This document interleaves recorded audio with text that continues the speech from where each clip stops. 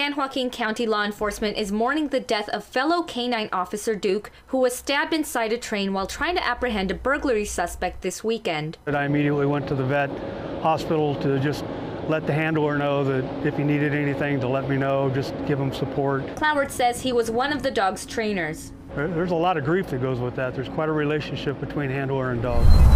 One of two burglary suspects had run inside the engine room of a train at a Tracy trail yard, according to sheriffs. That's when Duke was released, and inside he was stabbed multiple times.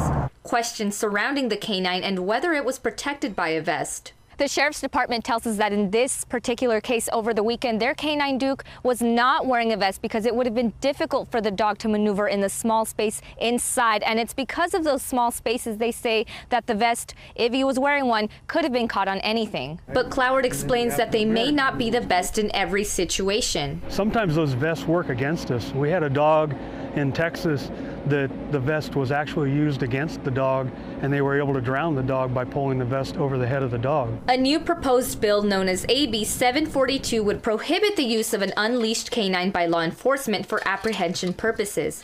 But Cloward says it's situations like this that could have an impact on the force. If the dog hadn't been used, more than likely a deputy would have been stabbed, or somebody would have been stabbed, or the suspect would have been shot, and now we're back to, excessive force or, officer-involved shootings. Cloward says although he believes law enforcement made the right call in this case, there is always room for improvement when it comes to handler and police dog training. Introduce something that deals with the training side of it.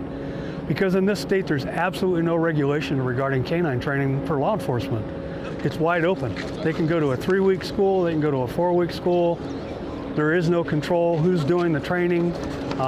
That's where the changes need to be made. In Tracy, Josie Hart, KCRA 3 News. And a procession for that canine Duke has not yet been announced.